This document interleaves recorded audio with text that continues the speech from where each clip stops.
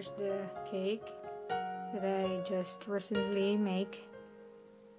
I was just very exhausted finishing this one, and actually the second and the first and second tier is just dummy, and then the one and the third tier is the one that is a real cake.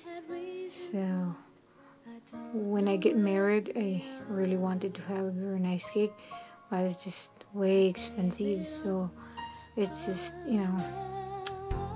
now that I can decorate my own, so I just make my own design. And here is the two bride and groom at the top.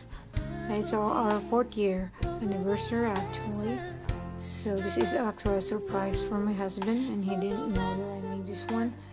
And hope you like this. This is my simple design. Thank you very much.